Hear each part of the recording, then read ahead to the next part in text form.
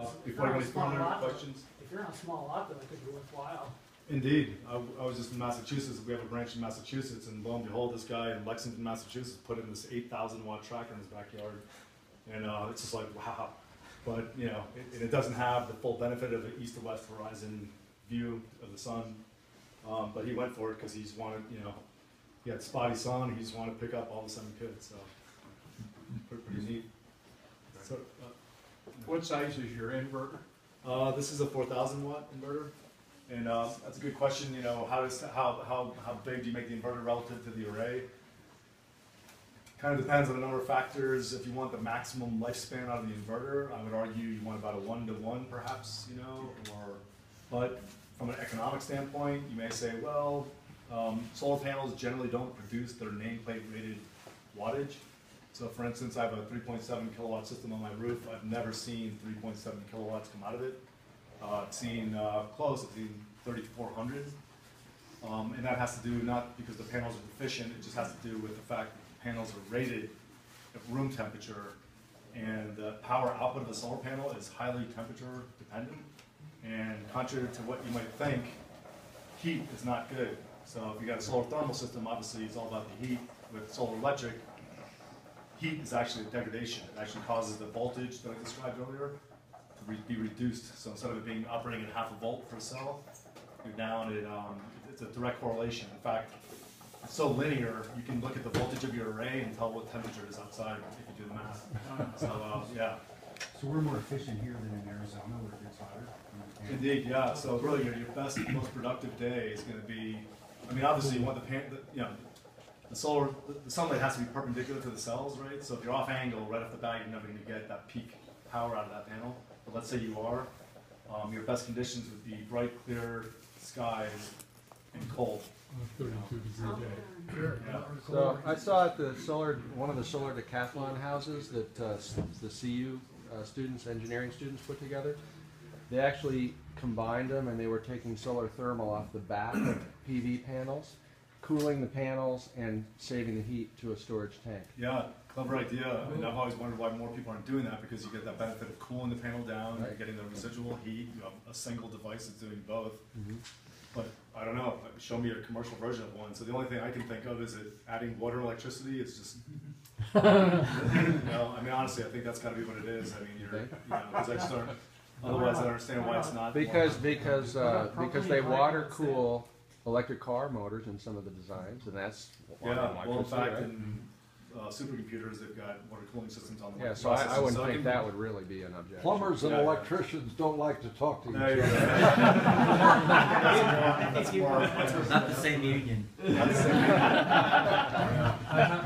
have to tell you that on our solar racer, we did a lot of experimentation with putting misters on the front that misted the whole panel. Oh, neat. Oh, there you go. Really? Oh, yeah. And that worked, right? It worked. Yeah, yeah. The irony was what worked as well was going out to Palm Springs, and 3 days of the crystal and sand in Palm Springs accumulating on the panel made it more efficient. Oh, really?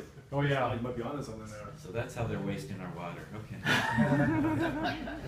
What'd it do to your drag coefficient? A deck or something below, you don't want that snow sliding. And it's you know, it's been a concern. We haven't had real issues, but there's been stories of, you know, tables imploding, and so another reason is to move them up. And then another thing that's going on is the fire code is changing. The fire guys want to be able to get into your attic if you have a fire, so now they want perimeters around the array. So just another reason to consider sun power, because now you have less roof to work with to begin with. So. Well, what about east-west versus Yeah, south? east-west. So generally, east-west, you're going to take about a 20% penalty, you know, roughly speaking. And then the more shallow you are, the closer you are to flat. And flat, you're at about 80%, right? So the steeper you are, east-west, the less good it is. But for a typical 30-degree pitched roof, you're going to be about 80%. Is that right, guys? Simon? Well, yeah. Yeah. So if you've got a sloped roof that's east-west, can you cheat on the angle when you mount them on the roof, or no? Don't you No, you don't. The thing you don't want to do is prop up panels on an asphalt shingle roof, because you're going to create snow damming, and you're going to have leakage, you're going to have water issues in your roof. So we never prop up panels on a shingle roof. On a metal roof, you could consider it. On a flat roof, we definitely do. Commercial roofs we do, so yeah. So there's you go out to the Holiday neighborhood, there's some orientation of houses south, right? Next to Right. the neighborhood, there's a place down in Iris, a neighborhood, a development that's got all kind of solar south facing. So everything you say is like, well, it depends, right? It's a custom, most of the installations are a custom job. Right. Is there any movement towards zoning, especially a place like Boulder, to kind of, new development should face south, you know, the house should be oriented to make it easier? Is that- I don't believe so, but if it would happen anywhere, it'd be here in Boulder. So does anybody know about that? I mean, you guys, you heard about it? I mean, there's a HERS rating in Boulder where you have to do energy efficiency measures, one of which can be solar PV. So a lot of people are doing that sort of because they have to if they're building. But orienting the house, I would think they would consider that just for obvious reasons. It seems like those developments, maybe the developers themselves made the decision. Was that part, was that kind of what was happening? There's been a couple neighborhoods in here in Boulder where that's happened. One is off Iris, which is east west. But I think that's strictly the priority of the developer. AC coupling. So, all right, I'll describe it. Let's see. I'll describe it first, and then we'll do it. So, the downside, well, not downside, but the limitation is when the power goes out with a conventional grid-tie solar system, you lose power too. And as I was describing earlier, that's utilities want that.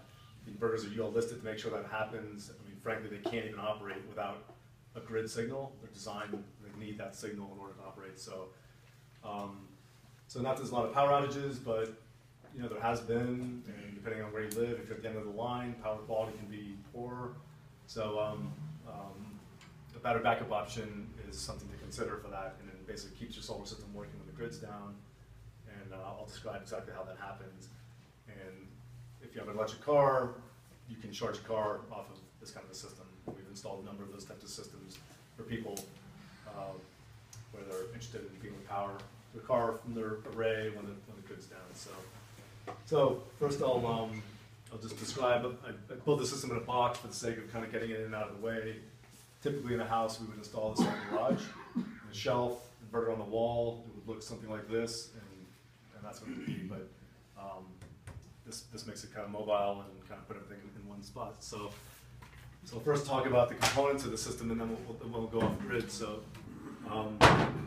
I know you can't all see, and you can kind of come here as you can. I'll just describe this in this box, but right on top is a battery-based inverter. I already described a solar inverter, right? It needs DC power from the array to work, and the other thing it does that I didn't mention is not only does it just simply take that DC power and process it into AC, but it forces those panels up there to operate at the sweet spot. It's called maximum power point tracking. A solar panel can operate at any voltage depending on what it's connected to. And these inverters make sure that it's operating at the sweet spot. So mechanically thinking of it, it'd be like if you're in a stick shift car or truck, you wouldn't be starting up in third gear, right? The motor's not matched to the load. So this is kind of electronic matching of the load to the production, if you will, kind of thing. So this is a battery-based inverter. It uses DC power from a battery bank. In this case, it's a 48-volt battery bank. And so they don't all swarm me at the moment. You guys can come in later. I'll just describe it. But in the bottom here, it's filled with large 8D AGM batteries. So they're truck batteries. They're about 20 inches by 10 inches by 10 inches, 160 pounds each. Lead acid AGM. The reason we use those is they're maintenance-free. They produce no gases. You kind of set them and you forget them. I mean, it's really a nice thing. They're more expensive than a conventional lead acid battery, almost to the tune of twice as much. So if you're a battery file, like some of you might be, and you're willing to visit your battery bank once in a while and add a little bit of distilled water, you might want to go with wet batteries, particularly if you put them in the garage where you can ventilate them, because they do produce gas. So in this case, no gas, no fuss, no muss, and they sit in the bottom. So the inverter just operates off of that battery bank, but of course that battery bank needs to get charged. The inverter is hyper capable and can charge from 2 different AC sources. So normally when the grid is available, it'll keep those batteries charged from the grid, just float charged. And then if the power goes out, you can plug in a generator that can help support the battery bank, and you can even do that automatically. So, which is what an off-grid system, the way that it works is there is no grid, so it's basically utilizing sunlight, wind if you use wind, and if that's insufficient to keep the batteries fully charged, and the batteries start dropping, the signal goes out to the generator, it starts the generator, the inverter charges up the battery banks and shuts the generator off. So it's a very seamless and efficient process. So, so basically what we have here is an off-grid inverter in that case. So the neat thing is, and I'll describe now, is how do you interface this battery-based inverter with a conventional grid-tie solar system. Off-grid, you have the option of the solar array being wired to the battery bank directly. It's called DC coupling, which is the conventional way to do this. AC coupling is important because most people aren't going to build a system, or necessarily build a system off-grid in the first place. There's thousands and thousands of systems in Colorado now that are just this grid-tied inverter. So how do you incorporate a battery-based inverter to a grid-tied inverter? And the answer is actually very simply. Basically, if you're going to back up your whole house, you install a transfer switch, much as you would, or exactly as you would if you were putting a generator onto your house.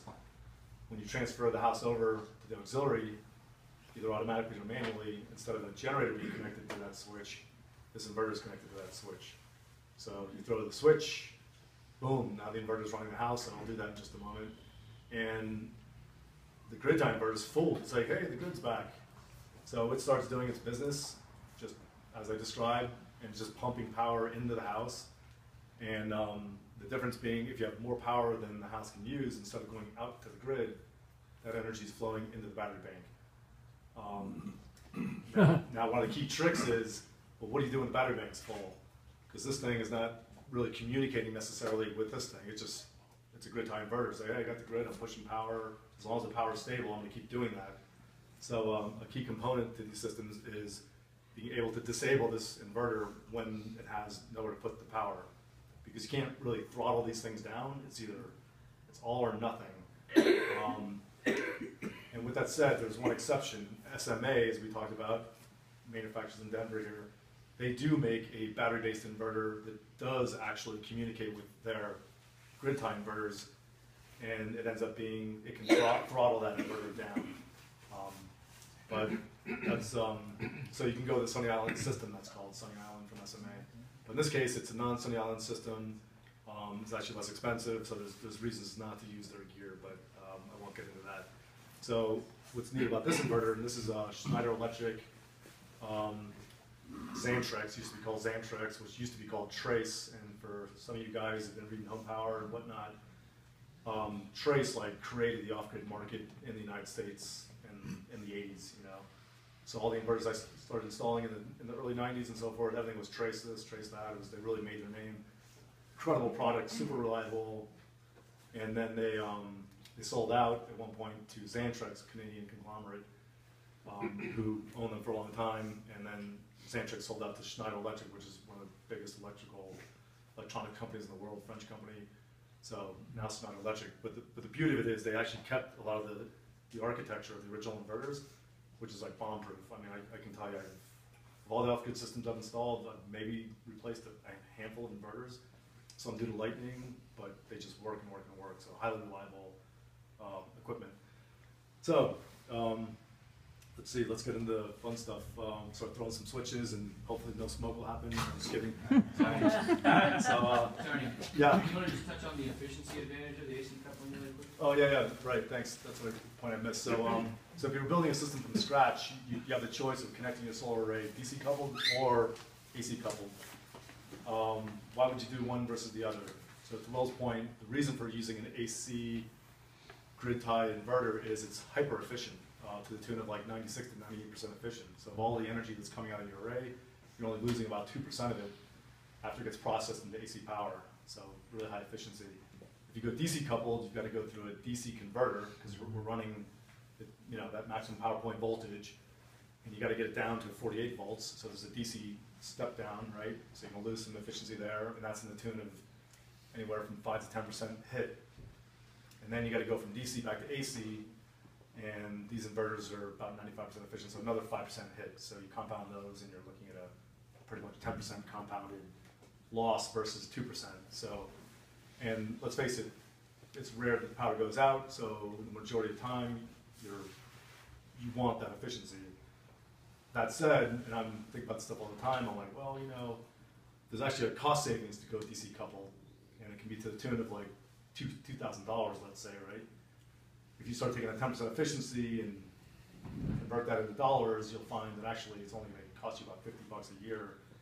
$2,000, that's a long payback period, so there's something to be said for DC coupling too. But anyway, kind of gets splitting hairs there.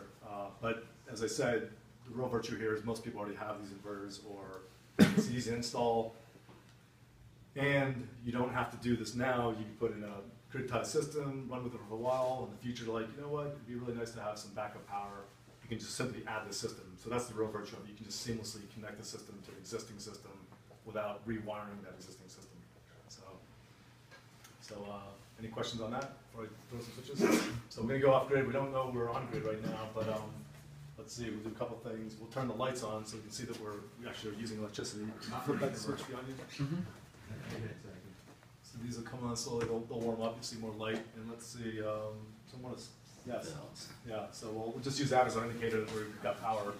So we've got power. So I'm gonna go out. I'm gonna throw the switch so we're off grid, and then and then we'll go on battery power. So I gotta go outside because the meter's out there, and I'd have y'all go out there, but it takes 10 minutes to go do that with everybody. But the net meter's out there. The main system disconnect is out there. So I'm gonna go throw that switch, and then we'll lose the grid tie inverter. So we'll go through a power outage, and then I'll go on battery backup mode. So just one sec.